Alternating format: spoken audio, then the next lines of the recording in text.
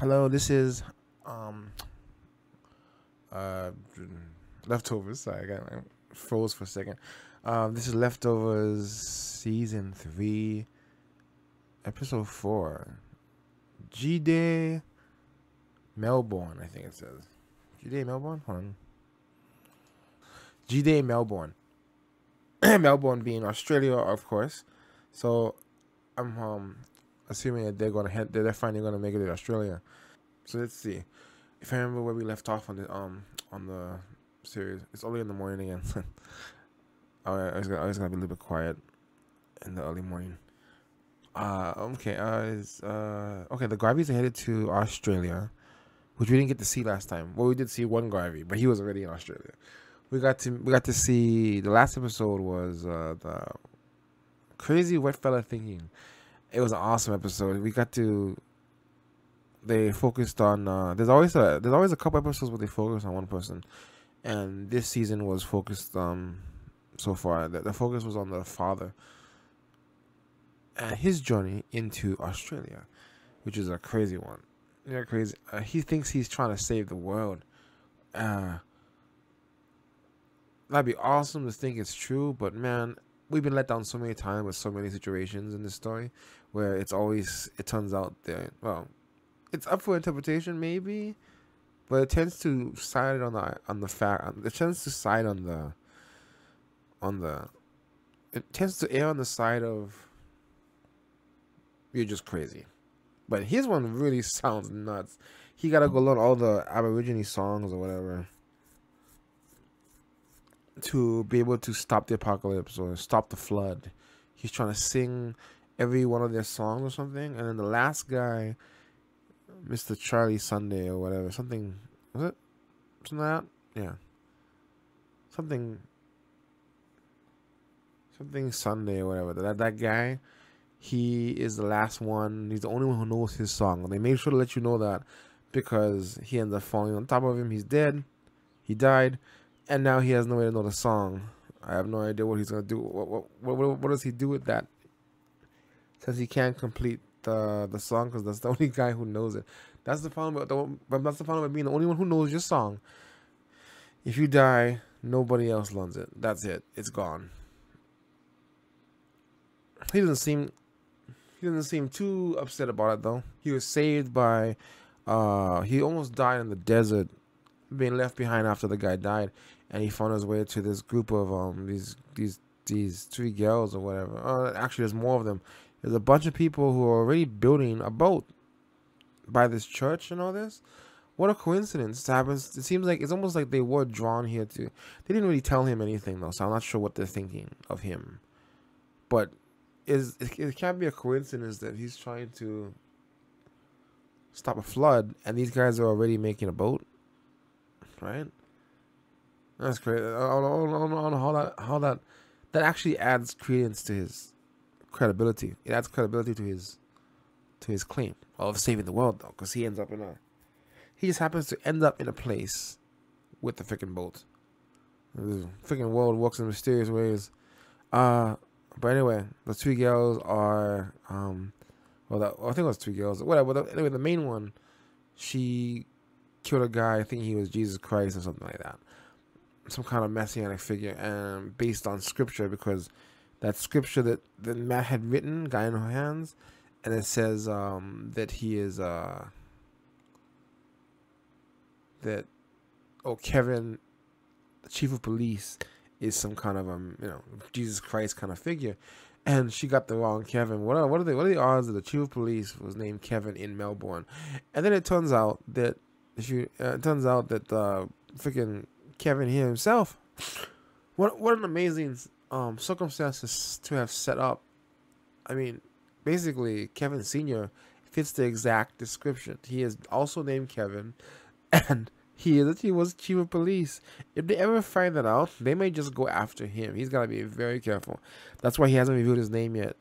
They haven't revealed his name yet to the lady, because you know what's gonna happen when she does. So I'm trying to figure out what he's doing here. What is he trying to do now? But she was ready to turn herself in, and he convinced her to stay off to stay on target, stay on the path. that this is a good thing. This is the right thing to do. You just have the wrong Kevin. I have no idea what he's. Well, he knows what the scripture means. So does that mean he's gonna tell him we're gonna tell him it's his son? And what are they gonna do when that happens? Because Kevin's never gonna go for that. Kevin Jr. and all that. He's never gonna go for the concept of I'm Jesus Christ or whatever. He's not gonna accept that. He's not religious. And even if he was, he still probably would. I don't know if he, you know, you gotta be pretty arrogant to believe that is the case. So, you know, I don't know how it's gonna go down. Anything else?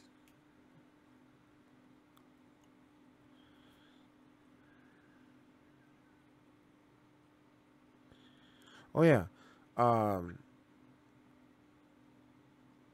Thank you, Terry Nation, in the comment section for letting me know that I thought that that lady, I forgot her name. Shit, what was her name? Forgot her name, but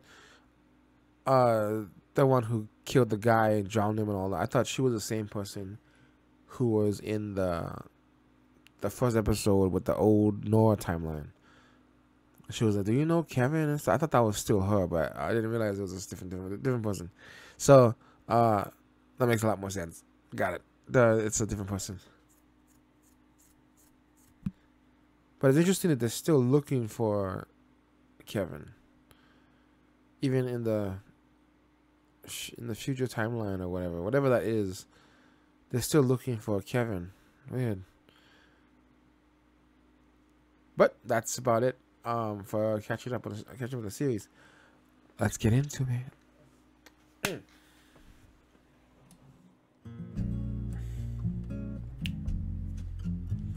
Wait, is every episode gonna be different this time? Like this one. Going out of my mind. This love is over. I don't like that. I don't like the sound of that. Oh, are we in Australia? Lock the door. What are you doing? They would have seen it if I walked. I think she likes it. Sorry. I think she's getting a thrill out of this. I knew it. She's like getting turned on by the thrill of the whole thing. They both are. What do they know about me? Well, sure they do. And they still think you're gonna get into this thing? I'll say that we're in a toxic codependent relationship. And we both come to realize that we're better off apart than together. Is that how she feels? Hydrant? You gonna look your dad up? Look him up. I brought your book. Yep. He didn't. Yep. True. He didn't want to find out. All the sun rose. Doesn't that mean she's in the book too? And he placed. Fuck. Wait, how did Matt know about that part? 570 will arrive. She's too desperate for somebody who's just like, oh, this is a job. Oh, good day. I was like, G day? Good day. Good day. Hey, he's in another hotel room. Maybe the dad stayed there. Kind of looks like the place in hell, wherever that limbo place was. Meanwhile, this man, Kevin Gunn, an American holidaying down under. He saw it on the freaking TV of all places. Oh, now I know what that is. What's happening outside? Suva, what? 81. What? That can't be real. What the hell just happened? That is not Evie. Shit, I shivers up my spine. I don't know how else to put it. Oh my gosh. He went down there. No way. Look at the graffiti. That's awesome. So, wow, where are they? Look at those little trash cans. What a colorful looking area. What? Why are you doing this? It's stiff. Get the fuck off me, asshole. He just happens to find somebody who looks exactly like her. There. Oh shit, this is crazy. Yeah, that guy looks like a guy who created a anti-particle matter machine, whatever the hell he did. Take on me. Yeah. He could have told you. I don't know what the hell Lori's story is going on. She was ready to go. Oh, I'm easy. Oh shit, he remembered the name. I took a picture on my phone. I'm gonna send that to you. Oh, did you get He's on the picture? He's on the picture? This is real. It's her. Holy shit. I know it. I want to see if she saw the picture too. There's a picture of the picture? I don't like how this guy has all this information about you and you don't know Just anything be about for a few him. minutes. Bear in there. Oh my And we'll god. close the lid, but you can get. Actually, just sit in the box for a little while. You got this. But what if they lock it, you know? You gotta really trust them. What the hell? Alright, spill it. What the hell's happening? How did you survive? This is real. This is happening. Miami. Then drop the accent. What the fuck is going on? She told me to tell you that I was who you thought I was, and then you'd go away. She? I told you. Yeah, what? Oh shit. Lori told her. She doesn't think it's Evie? What? What the fuck did... How did you get her number? How else would she have a number? Back to the hotel, okay? No, I'm not doing that. Did I... Don't tell me that that's not actually her. The picture isn't her. Tell someone at me. Yeah, it doesn't look like her, does it? So it no longer looks like her. Is that what you're saying? That's what the accent is to. That's the only thing that makes sense. Because I think you knew that I could help you. He was trying to call John, actually. I actually talked to him as like a patient. And she can look at the lady and it's a different lady. Damn, that's crazy. Kevin, are you and Nora okay? Nobody's okay, remember? Ask John about the fucking book he wrote about me. Oh, that seems insane, though. Can you really be that crazy? Or you don't even know what's going on there, and you can literally see different people. He doesn't come off as someone who's crazy to me, you know? It's more likely there are 140 million corpses Bodies. floating out there in space. Somewhere. One of them will grow up to cure Oh, cancer. that's the freaking question he Only if asked. the other one dies now. Huh. So it does come back. The woman at the bus stop who gave me her baby, that was a test, right? We have no idea what you're talking about. Kids die every day. What's one more? And I get to cure cancer? Of course I know. I'm afraid we will not be proceeding any further. What? What? Did I answer your stupid question wrong? Yeah, they based the whole thing on a question? Stop! Go home, Miss Durst. This isn't for you. Hate those two. Yeah, because you left. Because if you're having visions, he's gonna want to put it in your fucking book. It's not my fucking book. Spread it fucking cover to fucking cover. They're lighting fires on books in hotel rooms. Book's gone. We never have to talk about it again. It's all gonna Why fall didn't you apart. stop me I'm coming here? from giving her away, Lily? Because you decided you wanted to do it and you did it. You never even asked me what I wanted. And if Just I like when asked they you, moved what to would you say? Miracle. And now you want a new baby? Are you fucking insane? Or are you afraid you're gonna give that one away too? You can't have a kid. No one would feel sorry for you. I do not want people to feel sorry for me. But you lost your kids. My kids are not dead. They are gone. Then you should go be with them. Whoa. That's mean, man. What the hell? That's evil. That's really harsh. Why would you say that to him? I don't care how angry you got. What the hell would you say that? You know I'm gonna apologize?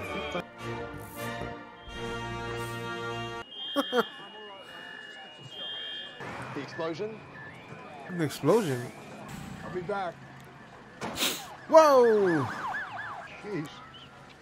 You Don't can't say his believe name. You're actually. Are you alone here? Let's see, yeah. Yes. Wow. Alone anymore? Come on. The hell? Now it's playing at the worst time.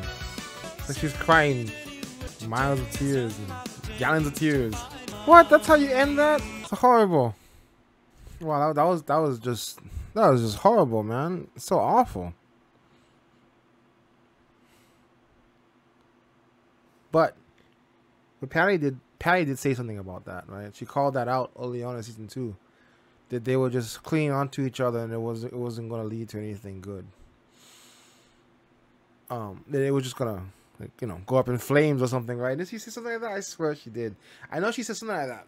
I don't know if she used flames as an analogy, but it would be very apt for the situation if it was the case. That was the worst thing you could have said to her. You should go join your freaking kids and all that. I do hear what he's saying, though. You know, that saying you want people to feel sorry for you, so you're using that.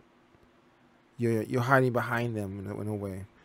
I don't know if that's. I think that was extra cruel, and I don't think that's necessarily true. We still have to see where that goes in the series. She's not. She didn't. I thought she was gonna kill herself for a second, but she didn't. So she's not dead or anything. No, she didn't have the courage to do so anyway, right? I don't know. You drive her far enough, she might though.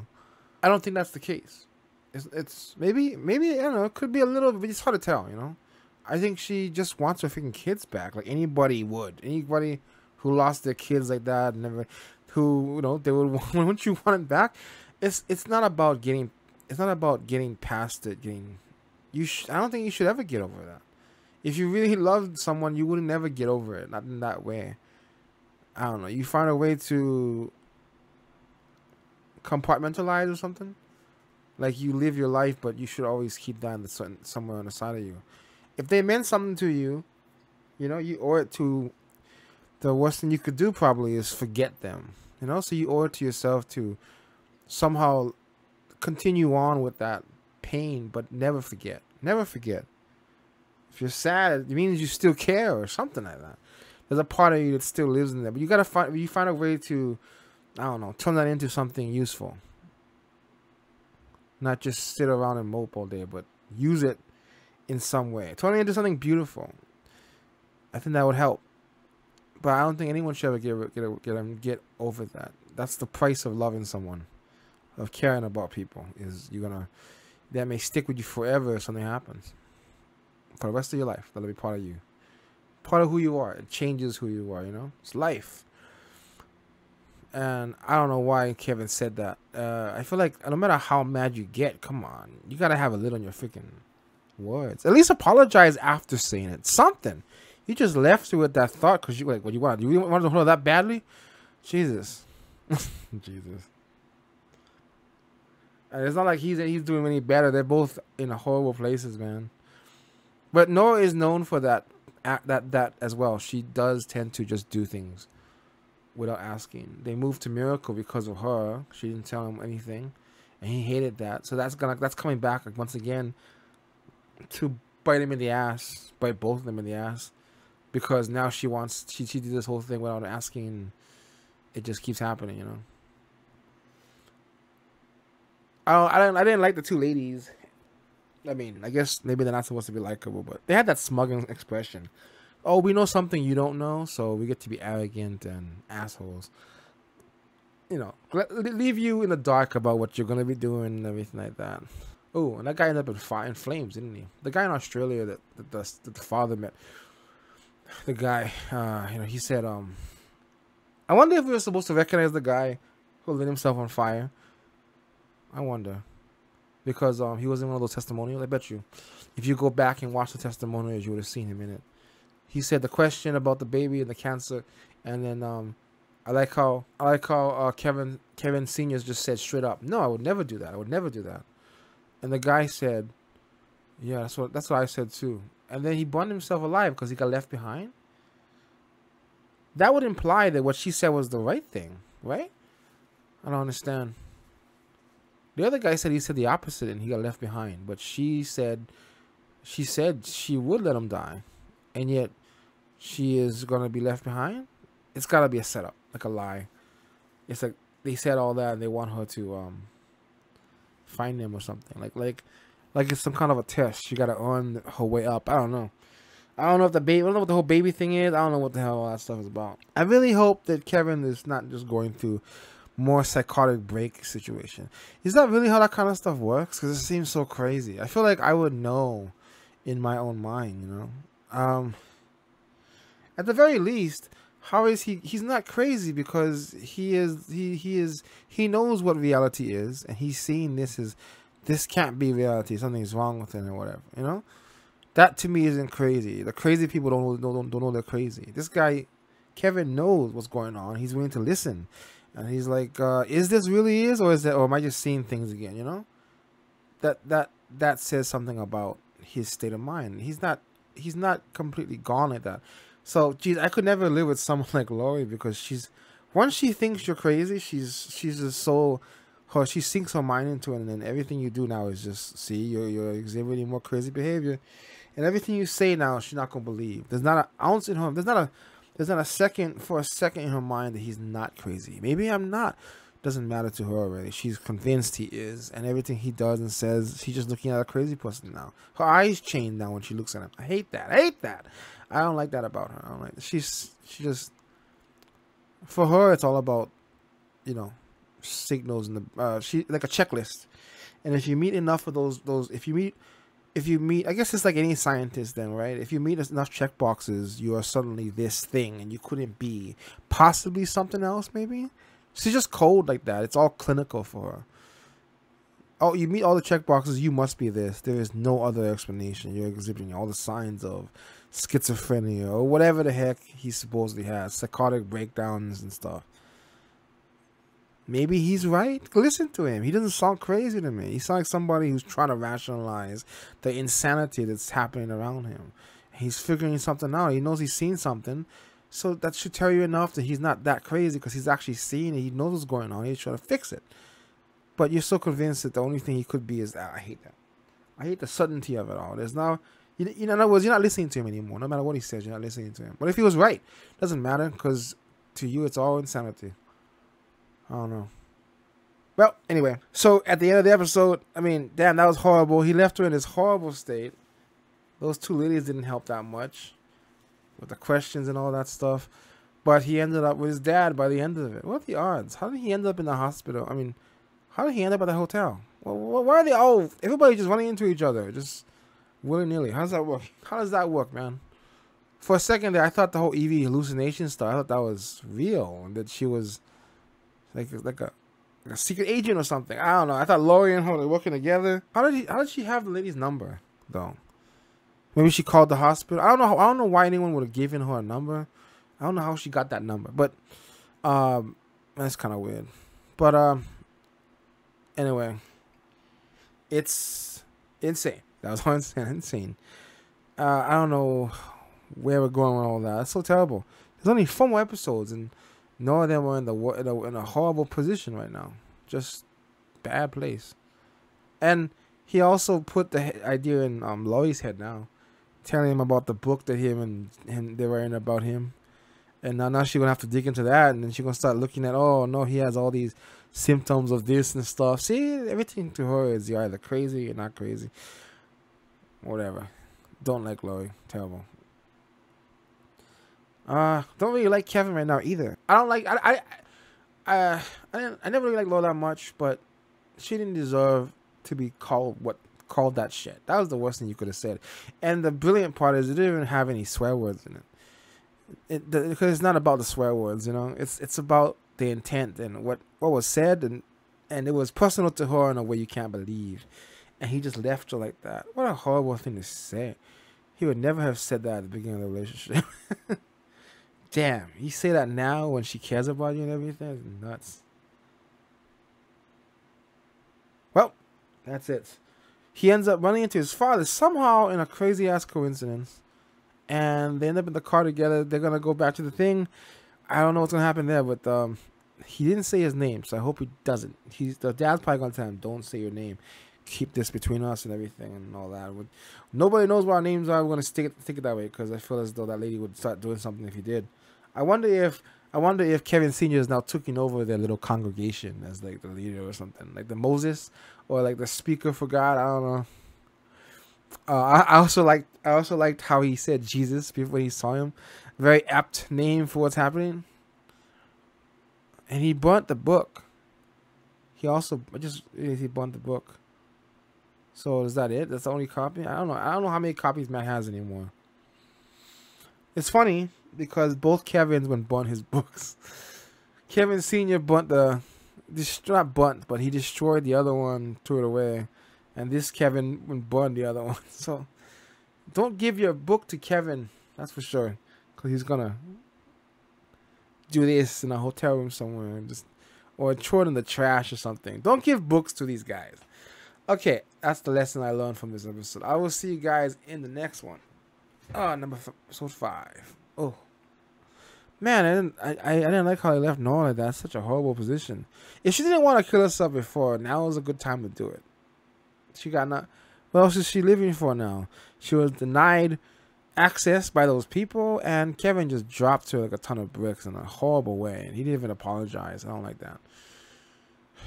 But looks like she's determined to find them, so I think that's where she's going from here. She's gonna go find these freaking bitches who denied her access to the other side. I didn't like those ladies. They're terrible. Terrible ladies. And yeah, I guess that's kind of where we left off. Okay, I'll see you guys next one.